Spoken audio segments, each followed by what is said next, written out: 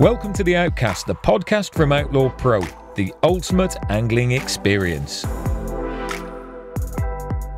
Well, ladies and gentlemen, this is it. The next instalment of the Outcast, the podcast from Outlaw Pro.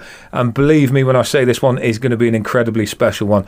I've got two people with me that are good pals of mine. We have a common interest, and there is no question in my mind that you will already know one of them. You might not know the other one yet, but believe me, you will by the end of this. Without further ado, let's just introduce them. We have Mark Billy Billingham and Gary Badger Stockton. You've got to have nicknames in the army, haven't you? You're both ex-servicemen, and you've got to have a nickname. You have hundreds, mate. Mine went straight down to Billy, short for Billingham, of course. I'd never have worked that one out, mate. But I'll tell you what, mate, one of the funniest ones I do remember is when I went out to Belize. Yeah. The main beer out there is called Bellican, so I used to be called Bellican beer. Quality.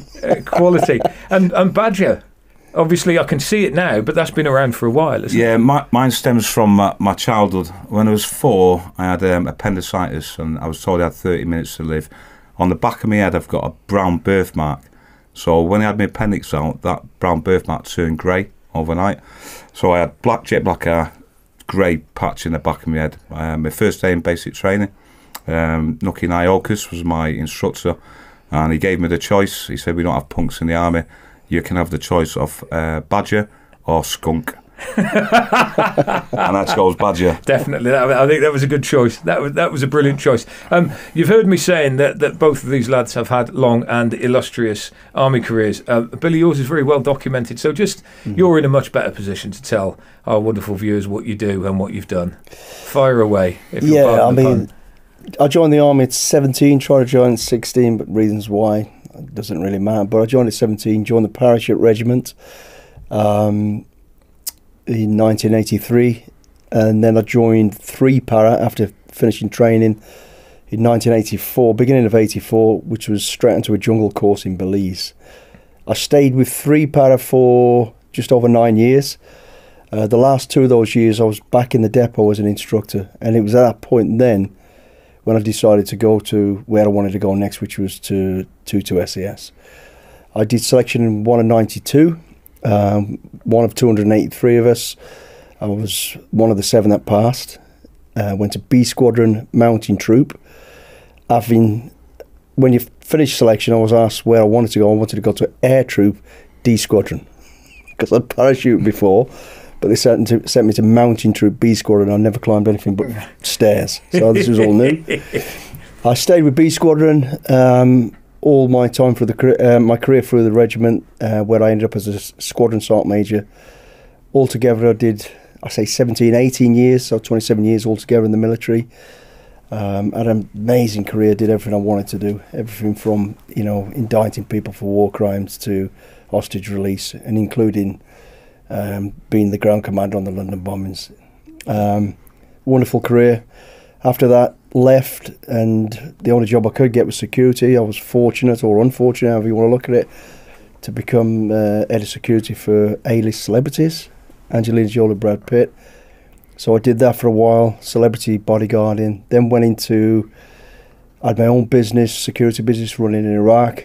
I did a little bit of that, then went back to, instead of being one side of the camera, to the other side of the camera, where I ended up on a TV show called SAS Who Dares Wins, and that's where I am today. Yeah. Mr. Telly, Mr. SAS Telly. Now, you touched very briefly there on being a celebrity bodyguard, and I've read your book. It's fantastic. Like some of the stories, but I particularly love the Tom Cruise story. Oh yeah. So now there may be people out here that for some reason haven't read the book. I've got no idea why not. You should go out and get it, because trust me, it's brilliant. But just talk to us about the Tom Cruise story in The Door. Yeah. Okay. Yeah. So this particular story you're alluding to is, I get the usual call. Can you be in a certain place, which I am to be Rome, to meet Tom? He's coming in for a long weekend. He just wants to chill out below the radar. Doesn't want anybody to know he's there. Just keep a low profile. Just do his security as normal. Yeah, no problem at all. So I get the call, fly into Rome. Did as much of the recce as I could. Normally, as Badger will tell you get 24 hours or so to get all your recce's done. I didn't have that. I had about 6 hours. So I did the main thing: the airport, check it because it was a private airport, make sure I knew what get in and out. Hotel, make sure I knew where his room was, in and out, all that sort of stuff. But the problem with this, the hotel only had one way in, one way out. And it was those rotating doors, which I hate anyway. So firstly I knew that was a problem. But when I got to the hotel, like I say, it's supposed to be totally off the radar. No one needs to know he's coming. I get to the hotel to do the recce. There's about 100 people hanging around, cameras. I knew there were paparazzi, of course. So I sniffed around, did my own thing. But I also knew this place got used by many celebrities. So out of interest, just before I left to go back to the airport, I said to this one guy, Italian guy, paparazzi who spoke English. I says, what's going on? He went, oh, Tom Cruise is coming. I was like, oh, jeez, you're joking. How's he know? Anyway, I said, oh, interesting. I said, how do you know that? He goes, oh, we all know. That's why we're all here. We're going to get... I says, okay. So I was kind of thinking on my feet, knowing that I was the only one with him, I've got to deal with this. So I said to the guys, well, you know what, mate? He's not coming. He says, how do you know? I says, because I'm his bodyguard. He went, oh, what do you mean he's not coming? I said, he's not coming because you'll just hassle us. However, I knew full well that he was coming. We had to go there, so I'm going to take him somewhere else. And unless, you know, you played the game with us, leave us alone. He says, well, I'll tell you what, if you let us get a couple of pictures, we'll leave you alone. I had no other bartering chips, so I thought, okay, that's what we'll do. So I'm now heading to the airport thinking, oh, I've got to tell him, Tom, you know, that the paparazzi know he's here. He's going to be well peed off, like, you know. So I get to the airport, I meet him, the old greetings chat, get in the car, says, I'm sorry, mate, but they all know you're here. And he was a little bit, oh, I'm trying to keep a low profile. I said, listen, I said, when we get to the hotel, stay on my left-hand side, stop for a couple of seconds, and they're going to leave us alone. He went, okay, whatever you say.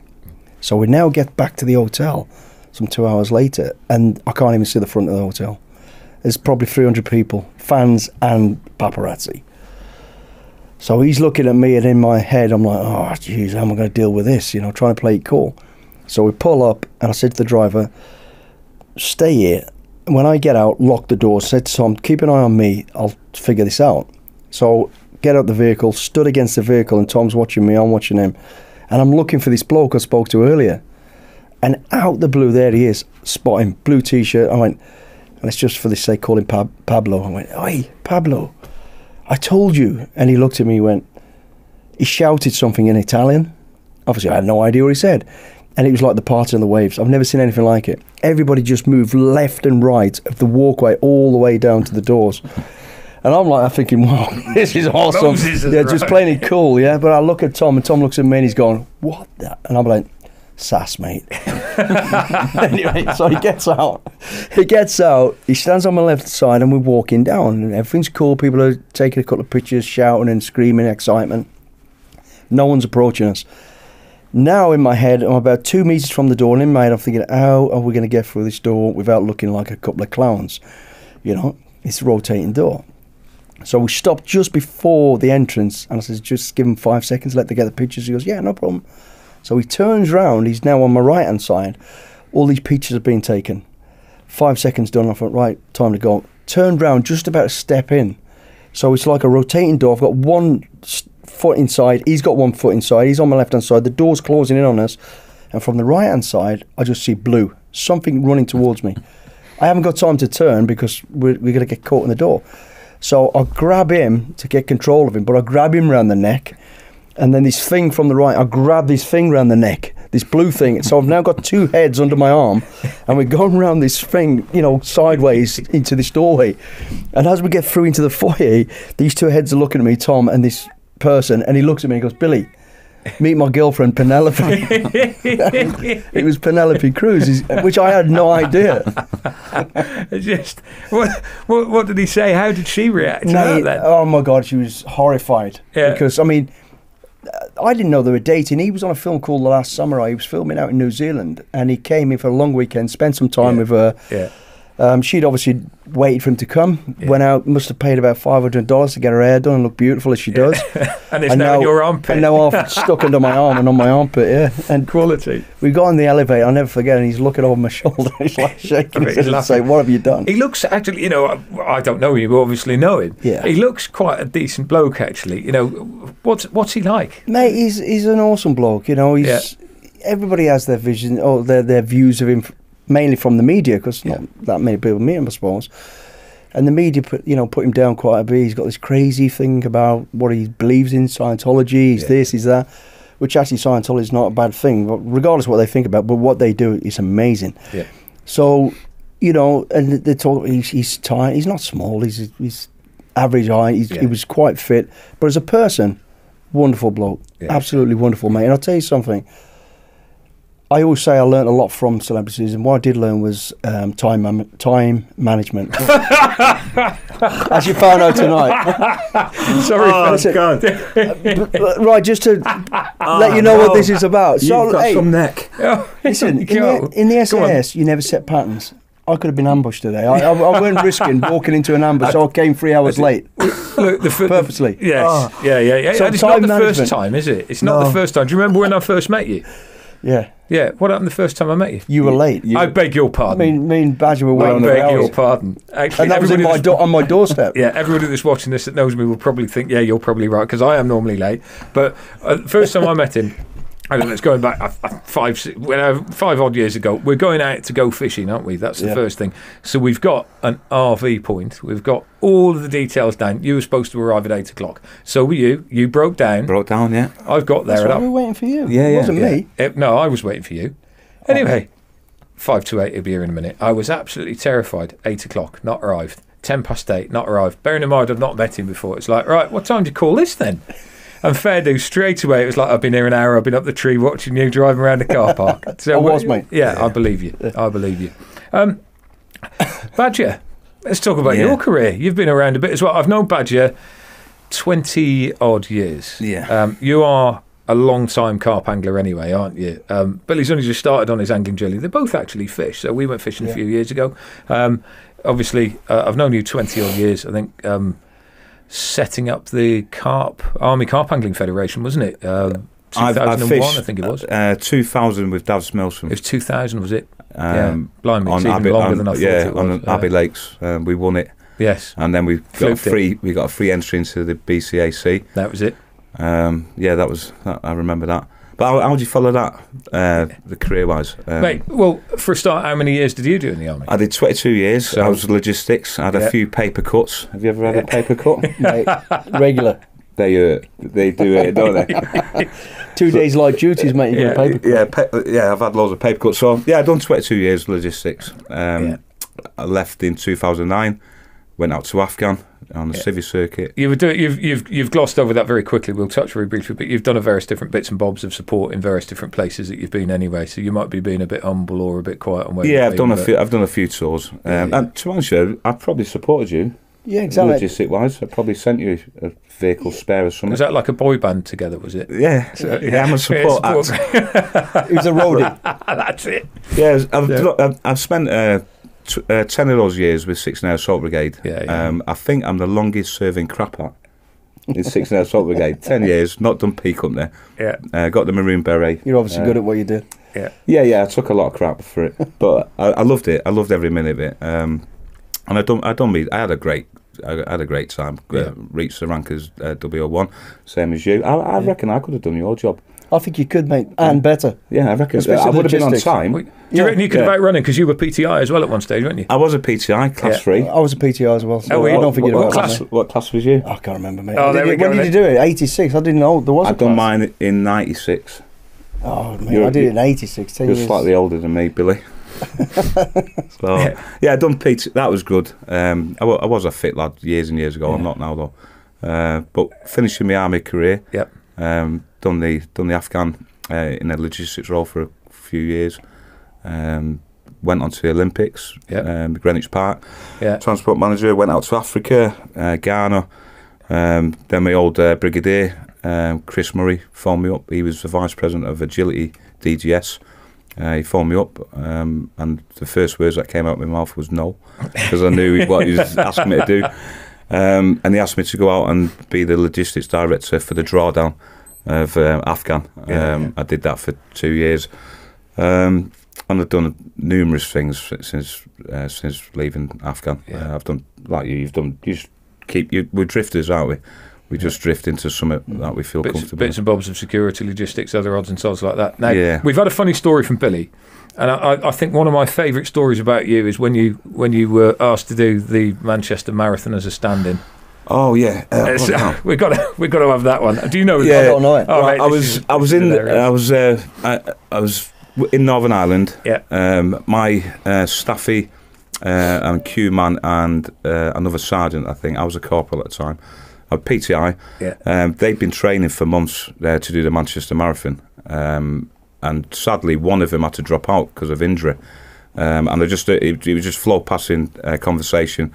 Oh, we can't put a 3-man team in now. And I just popped up. Why? He said, we ain't got 3 people. I'll do it. That was on a Thursday or Wednesday. The marathon was on a Sunday. And I said, look, I'll put you up at my brother's house. We can all go on a full session on the Friday, chill on the Saturday and do the marathon Sunday. So they put me in the team. Went on an all-day Friday, went on an all-day Saturday. I didn't stop drinking till 3 o'clock in the morning. And this is with the marathon the next day? The marathon the next day. So obviously once we're doing all the Vaseline. You need to clarify that. Yeah. Sorry, go a little bit sorry, Billy. Clarify. Vaseline to rub into your parts so you don't get shaved. Shaved. But I was the first one to stick my hand in the tub. Yeah. And sadly though, I left some of my pubic hairs around the round the tub. So, I know. So no one else used it. Surprise. So one of the guys that was running, he couldn't complete it properly because he didn't have the Vaseline on him. Anyway, long story short, I stopped at the 16-mile point because I hit my brick wall. Went to a cafe, had two sausage sandwiches, a can of Coke, and a Mars bar. And then you're from Manchester, aren't you? So he knew that just off route there's a cafe around the corner. And because everyone that's done a marathon, they give you freebie chocolate as you're running and that. And I'm running past with a sausage butty in my hand. This guy next to me goes, oh, he did the brick wall. He goes, are they giving out sausage butties? I went about a mile back down the road, and that's my marathon story. But imagine it 17 miles in, hitting the wall, and Badger comes past with the sausage sarnie in his hand, just trotting past. I tell you what, it gave me the kick to always a little further. Yeah, that's where I got it from. And you still did it, right? Yeah. Still did there you go, mate. Yeah, carrying extra weight by the sounds of it. Yeah. Sausage sandwich. That's a true story. Jelly babies for me. Jelly babies. Good effort, mate. Well, look, fantastic military careers, both of you. What did it mean to you, Billy, to be a soldier? What was it all about? It meant everything to me. I had to go in the army. I mean, I joined the cadets as a young kid. I was a bit of a rogue, and the cadets showed me discipline and a light that I needed. I needed a family group around me. I had a great family, don't get me wrong. I just needed that, I wouldn't say guidance as such, but I just need that sort of respect and discipline. And the cadets gave it me. Getting in and out of trouble, the cadets kept me on the train track that I needed to be on, and then I just knew as soon as possible I wanted to join at 16. That's where I want to go. And I eventually joined at 17. One, because I had a criminal record up till 16, and two, I got injured, which stopped me going in as a junior. And joining was the best thing I ever did. I had total respect for all the people that I saw training me, and I just looked at them and I just thought, this is who I want to be. I want to be somebody that, when they talk about good things that I've done. So there's no way I was not going to, pass through depot unless I died. And two, I just knew I'd stay as long as I possibly can. And it did. It's exactly what I expected it to be, and more. It was just, it was a family, it was a community. You'd literally know these family of people that are complete strangers initially, probably better than your own family. It really is crazy, and that community is everything to us. None of us had any money. Nobody joins the army for money. It's the friendship, the camaraderie, and everybody talks about it. What do you miss? We all miss the blokes, we miss the banter. Banter is the best medical treatment for any soldier. Any soldier that's got a problem needs another soldier. That's right. No specialist. And that's part of the reason, people, why these two are in at the moment. You see, they're both wearing Phoenix Hero shirts. Badger has set up Phoenix Heroes, it was 5 years ago now. They're 2018. 2018. So it'll be about 5 years ago. And Phoenix Heroes basically is a well, I was going to explain what it is. I've got the boss here. Why don't you explain what it is? Yeah, sure. We're a non-profit community interest company supporting veterans, predominantly focused on mental health, well-being, and a different range of services. One of the things that it takes a bit of time when you're setting up a community interest company, trying to find your feet of what you're actually good at. It does take a bit of time, and we found going forward that building communities is our strong point, and we've done that. 100%. We've done that through the veteran carp angling community. We've got hundreds of veterans now all around the UK. We were about to launch our veterans football. We got our first game at Crowborough Athletic FC in May.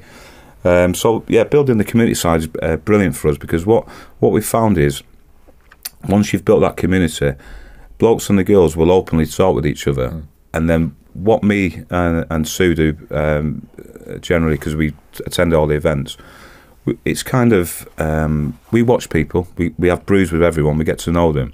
And then the trust barrier, the trust boundaries are pretty much dead straightforward, where the guys and girls are coming to us saying, you know something, I need support with this. So they're openly coming to us.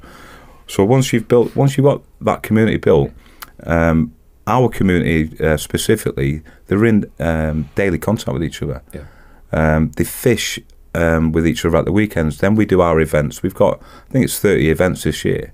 Our club coordinators and captains are organising their own events.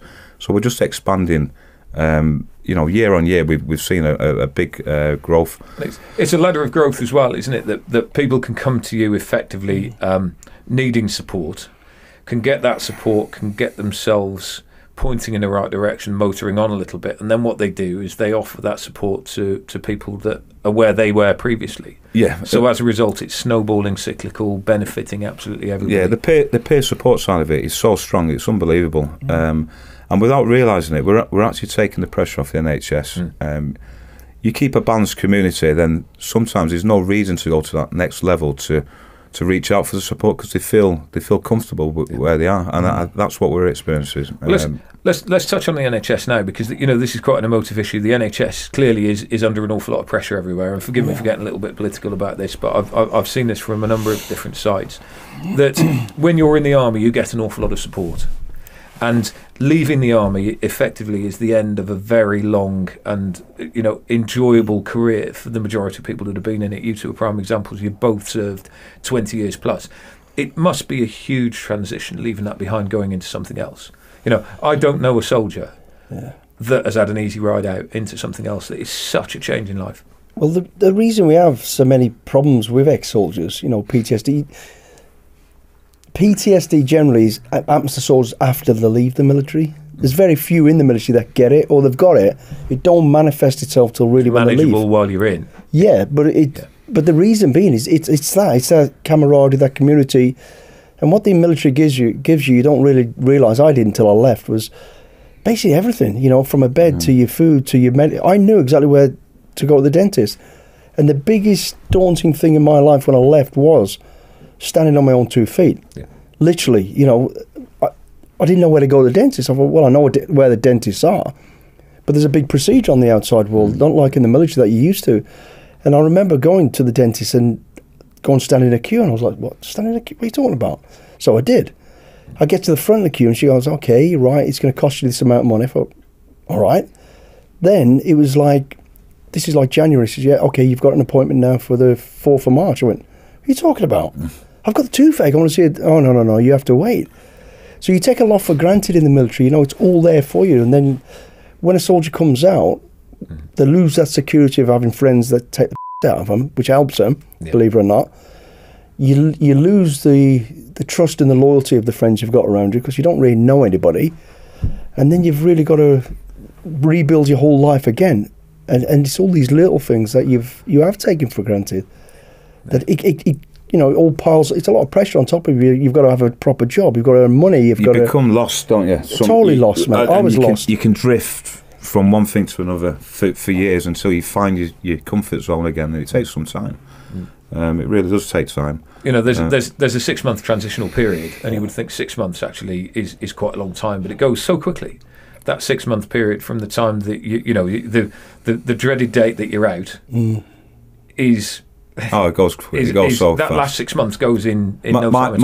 My resettlement Yep. was I went on TV with a restaurant with Raymond Blanc for 4 weeks. Yeah.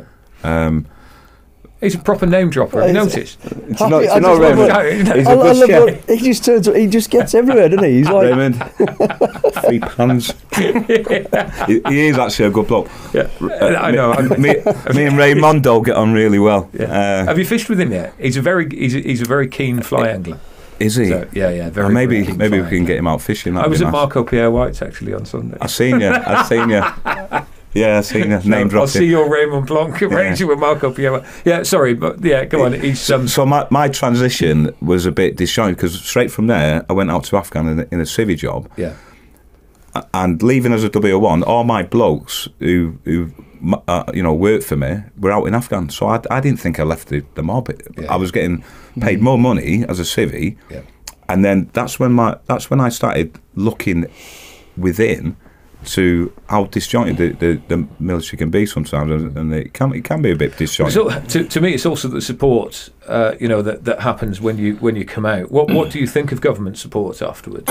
You're shaking your head there, Billy. There ain't no support. I don't know if it's changed now in today, but when I left, nothing. There was nothing. All the hospitals were closing down for a start. I remember when we were in, you had every town had its own hospital, which was great.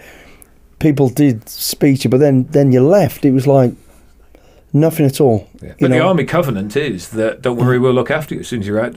Everything will be absolutely fine. Is that? Are you saying that practically doesn't happen? Didn't happen to me, that's for sure. I don't think it's something most people I talk to it didn't happen to. I'm only going to speak on my behalf of that. No, I'd get it. And to be honest, I'm from the same era and the same background, and I agree. When I got out, I was lost. I didn't know what organisations you could go to. From my experiences now, there is a lot of organisations out there that can help. Yeah. Honestly, and that's through the experience I've had from our guys and girls, me signposting them to the larger organisations that have got the resources to do what's needed. There is some big organisations out there. The problem is the guys and girls don't know about it. Yeah.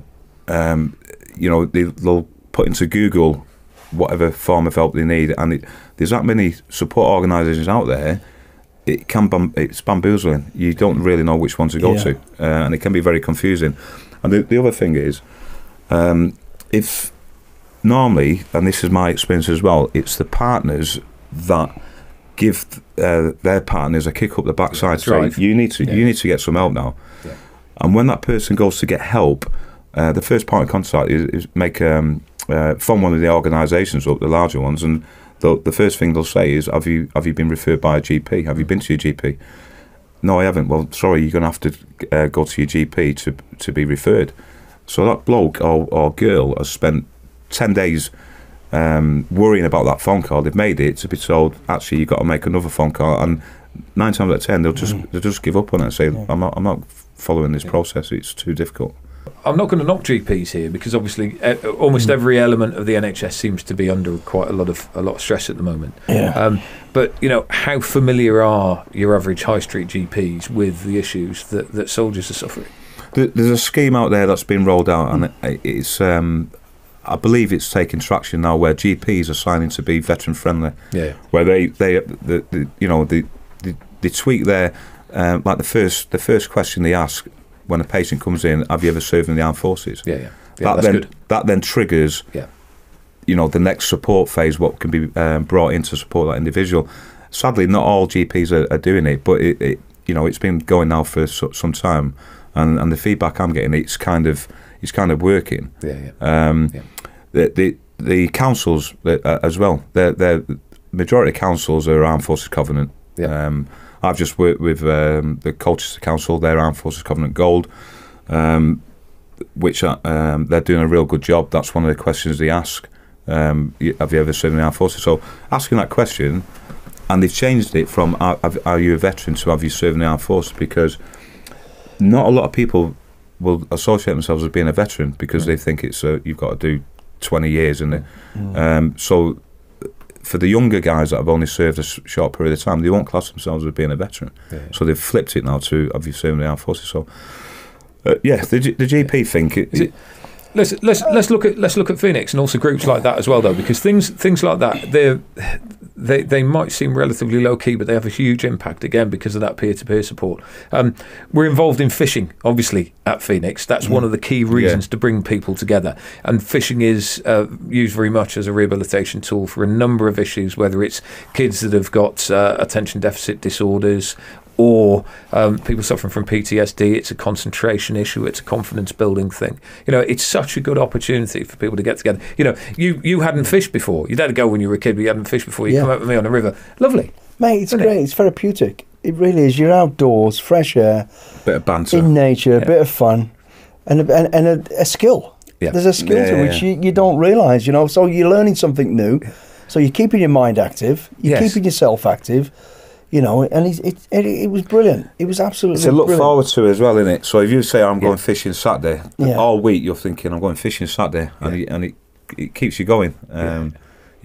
Stops you going to work. So let's talk mindset as well. Alf, your dog, bless it, is called Alf. Absolutely. Always a little further. Whenever you're putting your hashtags out, always a little further. Tell us about always a little further. Obviously, not SAS motto, but a mantra, I think, from training there. Well, no, the mantra started years and years ago when I was a little bit of a kid. I had a little gang. I used to steal hats, and an old man stole his hat, ran away. Guy chased me, caught me, and this is very true. And he, rather than give me a good hiding, he says, "Come to my boxing gym." Yeah. And for whatever reason, I went. And I always talk about this because, I was 9 years old at the time. A 9-year-old going to meet an old man at the back of a pub in February in the dark who runs a boxing club. I went and did it. And the old man took me in there, and luckily it was a proper boxing club. I say a proper boxing club. It wasn't. It was what they call booth boxing. It was illegal, but he was doing, in his mind, the right thing, which was the right thing. Yeah. Teaching these kids how to box. And he taught me a few little bits and pieces of boxing. And he literally took me to the side and said, "Look, I want to tell you about boxing. Boxing is a poor man's game of chess." And I remember it as clear as I'm talking to you right now. And he said, it's about thinking. It's about anticipating the next move. It's about always being one step ahead of whatever's in front of you, your opponent. He said to me, he goes, "You'll win a fight, boxing," he said, with your mind, not with your feet. Sorry, with your feet. Yeah. And your hands will come in later. It's about, thinking and anticipating. And he says, it's about when the chips are down, which there will be, because all fights are going to be different. He said, it's about going always a little further. And that's what he said to me. And I never thought, okay, he means just keep going, just till you can't go no more. I jump forward 20 years, I get to the regiment, and in the middle of the camp in Hereford, at the SAS camp, is a clock tower. And there's an old saying in the regiment, you have to beat the clock. Yeah. And what that means is if you don't beat the clock, it means you're dead. You've been killed in action probably. And your name goes on that clock. And we all go there, pay homage to it. It's a massive thing to us. We go and have a look at it, because there's friends on there, of course, unfortunately. And you read it, and they collect right at the very bottom. The very last word is always a little further. Yeah. So I'm stood on that square, on that steps of that, where the clock is, reading that day and thinking, wow. Yeah. How ironic is that, Yeah. It's 20 fate, years as a Yeah. That message to me, and I carry that message from that old man all the way through my life, and even more so to today, and that's why I use it. Well, you still train a lot. You're obviously only you're 36 years old now, I think. 37. 37 now, is it? Yeah, we're similar ages. 57. Yeah, but you obviously still look after yourself. Fitness is a huge part of your life. We talk about this all the time. Actually, that fella there that's on that picture with his back to the lake. He's ex-para. That's Dave Levy, very, very good angler. You may or may not know him, or obviously you can't see too much of his face from there. But again, another lad, similar age to us, keeps himself in shape. Being physically fit and also mentally sharp all the time, it just makes, well, I think to me being active just leads you to a good mindset to start off with. And then anybody that's struggling, the first thing really they need to do is just move. And if you move, then your mind will move. And if you stagnate physically and you stop, then that's when your mind will struggle as well. Yeah, and there's no template to that, because people say, oh, do something physical. People, I don't know, for whatever reason, go, oh, that means you've got to go and start running marathons. No, it doesn't. Just move. Walking. Getting out, walking, hill walking, anything. Walk to the shops. that the physical side of it then, you know, kickstarts your mind, and it really does. And that, whether that is a walk, whether it's a run, it's like people say to me, "Oh, well, you're fit, you do this. Who wants a challenge?" I don't want to challenge anybody. I challenge myself, and that's what I'd say to anybody when people send me messages going, "Well, I'm in a wheelchair." I get that, but there is still stuff you can do. You can use your arms. You can do something else. That's what I'm talking about. Do something. Yeah. And it sets you up for the rest of the day. You know, I always do my things very routine. I have to do it first thing in the morning because it sets me up great. And then, you know, and then I'm good to go for the rest of the day. And again, that always a little further kicks in as I'm doing my fitness. I'll say to myself, I'm going to run 5 miles. Yeah. 4 miles into it, the devil on this side's going, make it 6. Yeah. And then the angel goes, go 6. Yeah. And so that's my always a little further. Does it mind saying you've done 4? That's not a bad run so far. but again, it's like, no, you can shut up because I'm going to 5. Yeah. But it is. It's really important, you know, to physically do something. Get out of bed. Again, you know, you've been in some pretty sticky situations. You know, we light at the end of the tunnel is something that anybody that's having a difficult time or struggling might be looking for. You'll have been in situations where the light at the end of the tunnel seems miles away and there's only 1% of it showing, but it's there, isn't it? And the very fact that you're here means that you've reached that light. Well, you know, you're in a dark situation and it's because something has happened. So the fact is it's happened already. You can't change that. Yeah. But if you're still in it, the quicker you do something about it, the quicker it's going to end. Yeah. You know, and accept one thing. One, you're in a problem. Yeah. So accept it. You're in it. Don't try and hide it and sweep it under the carpet because it just gets bigger. So accept this ain't good. This is difficult. Accept it's going to be hard. And also accept the only person that can really do something about it is you. Because you're the only one that knows what's really going on in your head. Yeah. Next thing to accept is there's people around you who care and love you. People have always said to me, "Oh, you must have so much courage." I'll tell you, the biggest courage is asking for help. Yeah. Asking for help, not pretending and sweeping and going, "Oh, I don't want people to think about my image." Forget your image. Yeah. Think about your well-being and think about people around you. Because when you're suffering, people around you are suffering, especially people who love you. Yeah. You know, so it's important. And that's where the community, I've seen it firsthand, where people on the side of a lake, within an hour, they know each other, everything about each other, because they openly just chat. And then I get guys come up to me and go, "Oh, old Tom needs a bit of help, you know." I said, "Yeah, no, I get it." And that's how it works, just talking.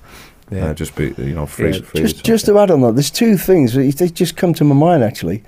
You're right. You sit on the riverbank and you're thinking, but you're thinking about obviously what you're doing, but you also, this is the time when everything's laid out in front of you. You start thinking about what you care about, what you worry about, and there's another time you do that, and you'll know exactly what I'm talking about. You could be in the woods, you know, working away, and as long as tactically, you light a little fire, everybody just stares at the fire. Yeah. And everybody's doing exactly the same as you do on the riverbank. Yeah. You're thinking. Yeah. You're relaxing. You're going, "Well, I've got to tackle that problem. How do I tackle that problem?"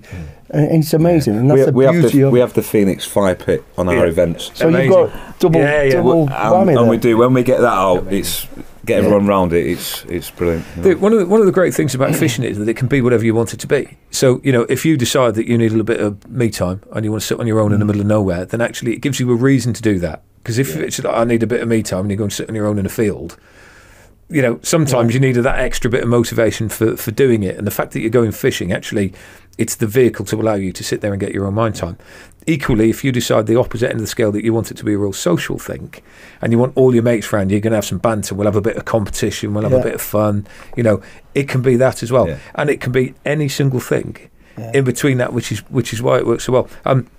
You dropped Raymond Blanc in earlier. I'm going to drop Barry Hearn in now, because I was talking to Barry Hearn about fishing. Now, Barry Hearn is incredibly successful, and he's told me that he has had some of his very, very best ideas when he's been fishing, you know, and some of his best boxing signings, some of the best things that he's done through Matchroom, the idea has come to him when he's been sat there and everything's blanked out and he's fishing. Because you've got no distractions. Exactly. You've got time to think. And that, because, you know, you say, "Oh, yeah, get a bit of time," and, you know, you be at home, you sit in your quiet room, but the phone rings, the TV's on, something's happening. Yeah, distraction. Somebody's talking in the back. There's noise.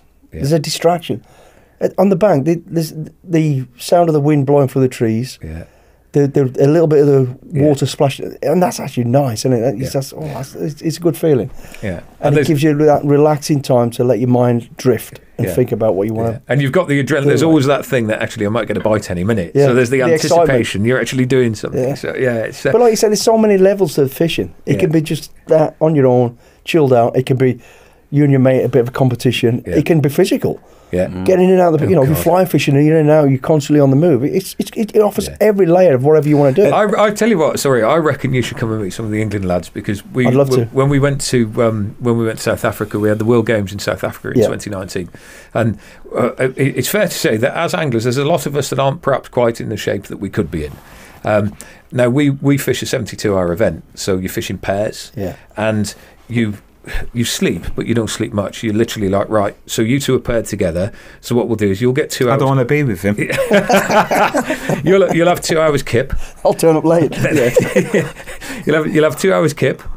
Then you'll be up together for an hour, and then you'll have 2 hours kip. So you've got the hour crossover, so you know exactly what's going on. You can brief each other, and it is exactly that. So I've run it on that very basis. And if you look at the guys now, when we flew over to South Africa, everybody's in kit. We had a number of people come up and say, are you going to play rugby at the England rugby team? Because they're all big, strong lads.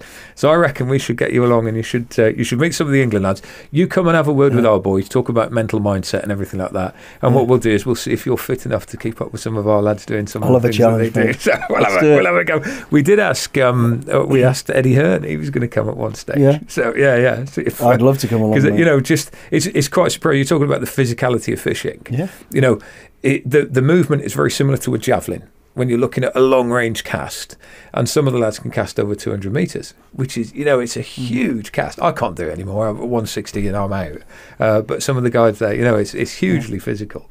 So it can be that exercise thing as well. But we'll have to. There's just so many layers to it, and whatever you want, and you can have all layers in one day. We can play hide and seek, couldn't we? You can do that. You could be that annoying person who just hasn't got the patience. Keeps throwing stones in the water. You off. Who's next year? That's the person walking past with the dog and the stick and everything. Billy, you really are sort of the man of the moment. I follow you anyway because I know you. But wherever I look, there's feeds coming in. What an exciting life! If you fell off your perch, and don't do it now, please. But when you just look back at what you've achieved, I saw something the other day that if the 12-year-old you, if you could write a letter to your 12-year-old you now, telling them what you've done through the course of your life, what do you think the 12-year-old or the 16-year-old you would think? It's amazing, isn't it? Would you have ever thought that you would be where you are now? No. I mean, you're just cracking America. It's fair to say that you are cracking America. It's not a case of you're in America. They love it. Yeah, it's growing arms and legs now. It's really growing. Yeah, this whole world is expanding in where I'm going with what I'm doing. Looking back at it, no way would I ever expect to be anywhere where I am now. I left school at the age of 13. I got thrown out of school. I had no education. Yeah, I was a head boy, games captain and prefect. I can imagine that. I was. Yeah. Were you really? Yeah, I can see that. Yeah. Turns up on time, wearing the right kit. I was. No, I was rogue, mate. The best I could have done really was to get into the army. At least I knew I was going to be safe-ish. Yeah. Get a wage of some sort, and it just went on from there. And I think it's just that trust in yourself, believe in yourself. I'll tell you what it is. I ain't afraid to fail. Yeah. I know people talk about this quite a bit now, but I ain't. I don't care if I don't get my goal, but I'm going to go for it. Yeah. And I ain't disrespectful to people who, some people will say to you, Billy, you probably won't get that. You haven't quite got this or this. I hear what you're saying, but I am going to try. Yeah. So the fact that I've tried for it, and he's right, or she's right, I didn't get it. Yeah. But you know what? I'm not far forward of where I was before, and all these new avenues have opened up for me, and that's what's happened for me. I see that in a similar way. Sorry to bring it back to angling, but there's going to be a lot of anglers that are watching this. That's our key target audience as well. So, people might be thinking about where they're going fishing and late and think, oh, it's a bit hard for me, or I can't do that. I think one of the things is when you step up to a challenge, if you fail at that challenge, like I don't like failing. I'm hugely competitive. No one does. I learn so much from it, and what you then do is it gives you the choice to look at what you're weaker at, and decide whether you're shelving it or whether you want to improve in that area and dedicate some of your life's energy to be able to make yourself better in that area, or whether you think, you know what, it's not for me, I'll put that energy elsewhere. Because, you know, a lot of us prevaricate and we waste time doing things that we shouldn't do. You know, social media is a prime example, and I'm not saying don't do it because it's great, but we can waste so much time doing something that doesn't really benefit us when we could put our energy doing something that could. Even failing, as you just alluded to, you benefit from it. Yeah. But you've got to be smart enough and sensible enough to say, you know what, I ain't going to do that. Don't keep waiting. Because what I always say is, it's okay to fail. Failing is, you know, it is what it is. It becomes more than failing. It becomes a problem when you keep repeating it. Do you know what I mean? So get out there. Don't be scared to be knocked on your ass. Go, okay, I'm going to learn from that. I'll get up. Or you can, you make a decision. I'm going to try that again with... I know why I failed it. I'm going to work on that, then go again. Or you just go, you know what? I ain't going to go again. I've tried it. I know I'm not going to get to it. Move on to something else. But take the lessons you learned from that failure, you know. And people, the problem is today, I think the key thing I keep saying is it's the truth. We don't tell the truth. We're scared to tell the truth. And that's where your buddies come in, because they'll tell you the truth. And sometimes it's hard listening to it. But your buddies will be straight with you and say, look... It can be good sage advice, can't it? You just ain't good enough. And there's nothing wrong with that. But just don't do that, do something else. You're not good enough in life. You're just not good enough for that. Do something else. None of us are the same. You know, when they talked about back in school, we can't have winners and losers. I mean, what a load of nonsense. Sorry, nonsense. You know, I remember the guy sat next to me in the time I did spend at school. He was a big lad. Can I say fat? He was fat. He was useless at sports. I was great at sports. I'll tell you something right now. I know where he is right now. He's making 15 times more money than I am because he was good at something else. And good luck to the guy. And I'm doing what I do. And as long as you all accept that, you can't be great at everything. You'll do fine. You take it on the chin. Be prepared to fail. Be prepared to get back up and go again. Like you failed earlier on, didn't you? On the timing. No, you failed because you had no idea when I was going to turn up. Where are you, Billy? So you were laying in ambush for 2 hours. You got fed up and you walked back in the shop, and then I appeared. So you couldn't ambush me. It was that, but we had got a tracker on you, so we know where you were. So, I'm glad you did because I didn't. But the thing is, what's funny about Billy is, I've got it on my phone. You try to give me an excuse. I know. I'm like, why?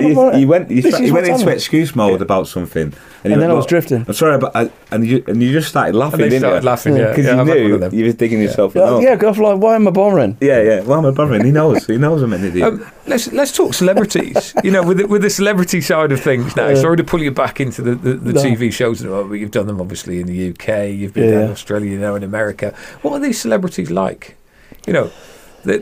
We see the celebrity face a lot of the time. You get to see the weak spots, don't you? Yeah, I tell you what, you know, when we were doing the show, I think it was about series 3, we brought celebrities in. I remember people saying, we're bringing celebrities in. We're going, why? Why are you doing that? That's stupid. We don't want to do that. I don't want pampered people around us who, you know, think there's something they're not. So we're kind of against change, which we shouldn't be. But obviously it was going to run, and it did run. But to be honest, mate, the first question I asked when these people turn up in front of us, I go, why are you here? Why are you here?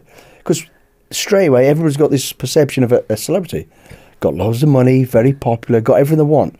It's not like that at all. No. Nothing like that different people doing a different job, that's all. Yeah, and the thing is actually, you know, they're in a worse predicament than most of us.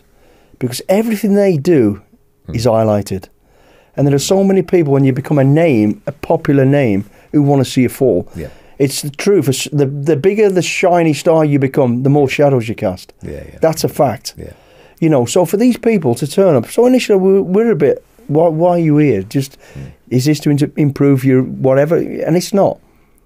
But what I do love about it now, I think it's brilliant, is the fact that they can show their vulnerability. And with the celebrity stuff, with the TV stuff, the show is about the people's journey, who they are, and if a celebrity, that most celebrities do have a following, their fans can look at that he or she and go, wow. If he or she can talk about being abused or whatever, then I can do it. His phone just gone off. That was my phone. And he's running the podcast. 20 presses. That's actually... Start knocking them out. That's the... That's the War Office, actually. Right. So, is it? Yeah. Get the chair above your head. Yeah, that's... War Office. Do you want to fight? I'll tell her. Yeah, so for them to, and that's what I love about the show, and the reason I love it so much and realise is, firstly, that person sat in front, that celebrity, we'll give them our advice, and we're not psychologists, we'll give them our advice based on a great experience that we've had, or bad experience, you know, and they'll go, walk out that room, firstly, like they've dropped the Bergen, weight off the back, taller, and thinking, wow, I feel good, I can go forward again. Vulnerability done, I can go forward. The next day, our social media as DS goes mental. People going, oh my God, I ain't going to say which one, certain football player played for it. He can talk, I've been, and they'll come out and go, you've just helped me through a dark space. And I can show it right down to, this is fact, about a week and a half ago, I get a message, and it was a guy going to, I'm going to say Dover, to the cliffs to throw himself off. Literally going there. And he listened to the podcast, that I'd done, stopped, listened to it, and he goes, you've just helped me through a dark space. So the fact that he does that, so going back to the celebrities, I think it's a good thing that they're doing it. And also, when we first did it, it was for charity, it was for cancer. So anything for any charity, you know, is worth doing in my eyes. Absolutely. But it's good to, it's great now. You know what I like about it is seeing you and the other DS.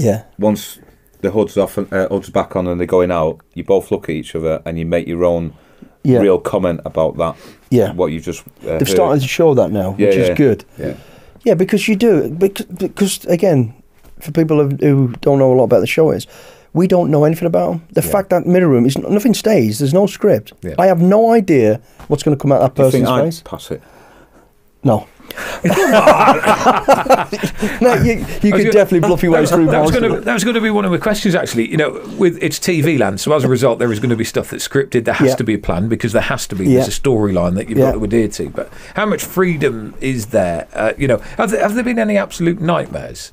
People like to hear the sort of gossip and stuff. Have you had any real nightmare people on there? I can think of one in particular.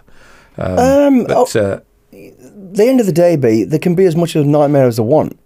There's only going to be one winner, and that's going to be us. And if you want to come physical with us, you know, I don't care how big or strong you are. Yeah, you might be wanting to fight me, but you're fighting an octopus, because there's three other blokes, sets of arms, are going to come in and help me anyway. And I'm on the phone for him as well. Well, no, we do actually have something in common, because we've all been involved in security, because I bailiff Shearwater on Friday. So, have you got your badge? I've got my badge. I was going to bring it in, but I thought... should have worn it, mate. The blue badge of courage. No, bailiff in Lakes. Oh, not SIA, mate. Oh, not a doorman. No, I just walk around the fishing lake and check tickets. Have you got your permit? Yeah. Oh, right. Happy days, that's anti-poaching then, really? Yeah, good on you, mate. Exactly. I tell you what, it's tough in Wiltshire. There's a lot of serious. I'd feel intimidated if you was a bailiff. As well, mate. You wouldn't be on my lake if I was a bailiff. I got my eye on you. Sorry, back to it. I forgot where we were. Sorry. I was just more intrigued in being you as a bailiff. We were just chatting about you know, people wanting to threaten you, because like the mindset goes. I mean, why? When you have got 4 very, very serious special forces fellas that, you know, you're not dancers, you've been round the track. It absolutely isn't your first rodeo. Why does someone decide they want to punch you? To be honest, I don't think anybody's got quite that far. One got close that I can think of. Boxer. Tony? Yeah. Tony Bennett? No, I mean... He looked like it was portrayed that he was... Maybe, I mean, Tony's... To be honest, to be fair to Tony's had anger issues, I would say, and I hope you don't mind me saying that, you know. He's a brilliant fighter, great guy, great discipline, but Tony's a no-nonsense person. If you push Tony to an 8 point, he's going to lash out. A bit like me. Rob. Oh, you wanted to. I think after the show, it really, really helped him. He does brilliant things now with kids. He's got a charity, or works with a charity called Knives Down, Hands Up, which is obviously very well needed. Brilliant. Absolutely fantastic. He does great things. But no, I mean, Tony went to Flash. But then again, there's still 4 of us who would have jumped in to contain it. How many is a big unit? I don't know if we would have. I think we'd have been all right. But no, thank God he didn't. And he just needed to get to that point, boiling point, and then realise, okay, there is another way out of this. And I think he got to that point.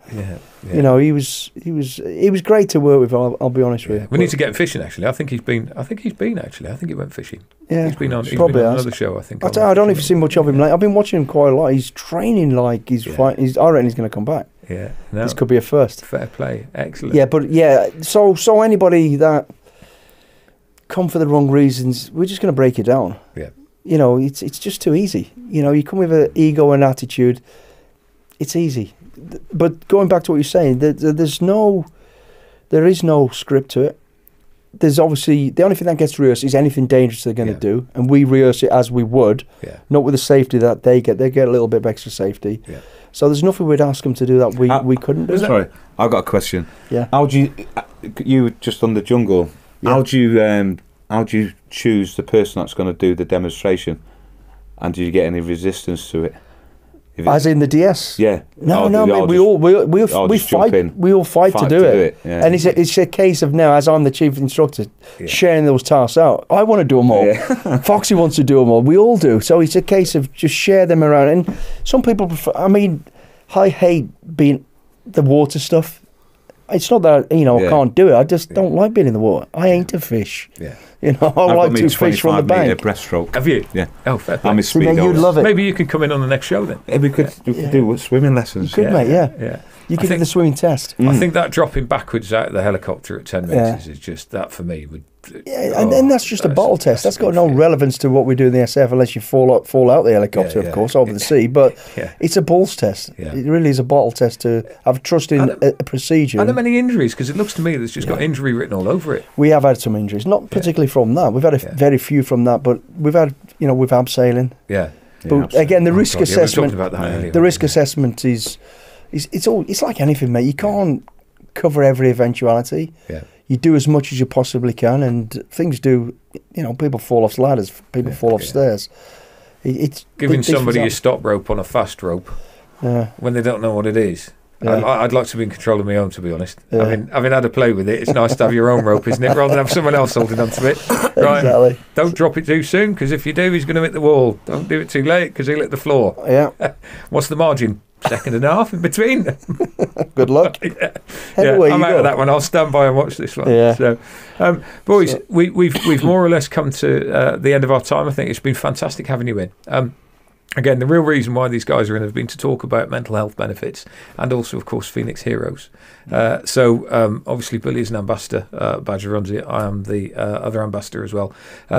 If you know anybody that is serving or has served in the past, then please just get them to look out for us. Just get them. They may not need it now. They might need it in the future at some stage. But just get people to be aware that we are here. You can find us anywhere. And it's a very, very serious organisation. Also, if you're non-serving, but you have any fishing kit, then if you want to get rid of it, we're really interested in it, because one of the things we have is a tackle exchange, and you can explain about that tackle exchange as well. Yeah, Tackle for Heroes. We launched it. It was a success right at the beginning. It's now nationwide, receiving donations from all parts of the UK. Our community collects and distributes to veterans and armed forces personnel that are in need. Yep. So 100% of our donations get someone out fishing with us. Straight out to people that are fishing. And basically, if you're looking at that going, you know what, I quite like going fishing. You haven't got any kit, you haven't got the money to buy it. Don't worry, we'll kit you out. You get your starter kit. If you like it, you want to carry on, give it us back and we'll kit you out with the next bit. So do keep in touch. Gents, before we disappear, normally we ask people to bring in a little something for us. And I think you've both got a little something, haven't you? So who's going first? Gary. You reckon? Right, I've brought this in, and it's obviously Phoenix Heroes top, and it's got 2 signatures on there. I think one's you in it. Yeah. Billy, I'm late, Billy, and Rob Hughes. So you can stick that in the frame. Fantastic. And that'll look good with Outlaw Pro. Lovely. That's really good. Thank you ever so much. That's yours. Thank you. Awesome. We shall get that on the wall with everything else. And there's the SAS logo and signed by myself and photographed for your wall. Awesome. Which is good to keep the kids away from the fire and the flies out of the toilet. Fantastic. Thank you ever so much, gents, for coming in. That is absolutely brilliant. It's been a pleasure. Good luck with everything you're doing in the future. What you've been doing so far has been fantastic. It's really entertaining watching it. And of course, at some stage we're going to get out fishing. Actually, when are we going to get out fishing? Let's as soon as you got time. When we finish here, we'll nail down a date. Fantastic. We'll do it. I definitely want to get back out and lovely. Hey Rob, I just want to say thanks to everybody out there, from all the lakes that have supported us, all the people that give us donations, everyone that's supporting us now. I will announce it now. Yep. We've been granted land. Okay. In Colchester. Yep. and we're going to be putting bids in for funding to build the first veterans base camp in Colchester. Fantastic. That's awesome. So just watch. So you'll have a home-based drop-in centre that people can come it's into. It's going to be awesome. Awesome. Any fishing there? No, it's just land. Right. No permission to dig a lake. Yeah, we'll sort something out with that. So another thing that we've got to talk about actually is a fundraising event that we've got going on the 14th, 15th, and 16th of July this year. It's going to be absolutely brilliant up at Linear Fisheries, and it is a celebrity pro-am competition. Now, the way the competition works is that we've got 5 teams, and each will have 3 pairs in it. One of that pair will be a superstar angler from one of the teams. The other one, well, that's open for you guys to bid into. We've got Nash, we've got, of course, ourselves, Outlaw Pro. We have got Dynamite, we've got Shimano, Total Carp covering it. We're putting it on BT Sport, we're filming it there. There will be other teams coming in as well. So keep your eye on the press. This is a great opportunity for you guys to come and bid, to join in this competition, be part of the team. You will be able to fish with somebody that is one of the big names in the trade and also raise money for a fantastic cause at the same time. So details will be out very, very soon if they're not out already. But yeah, that will be our gift to you. Thank you ever so much for coming in. We want to raise in excess of 10,000 quid for you to help you with some of the projects that you've got. No, that's brilliant. I can't thank you all enough. So thank you ever so much for your time. Thank you, Billy. I appreciate that you were incredibly busy. So thanks for taking time to come out and have a chat with us here at Badger. Likewise to you. Ladies and gentlemen at home, what can we say? Brilliant cause, brilliant people. 2 absolute heroes. And I don't use the word hero lightly, but these gentlemen are absolute heroes, both in what they've done, what they do, and what they will continue to do. That's it from the Outcast. It's been a brilliant one. We will, of course, have more. And until then, you know what to do. Click like, follow, all the other bits and bobs on social media. And I'll see you next time. Thanks for listening to The Outcast, the podcast from Outlaw Pro, the ultimate angling experience. Remember to follow us on social media for updates and information on future guests. See you next time.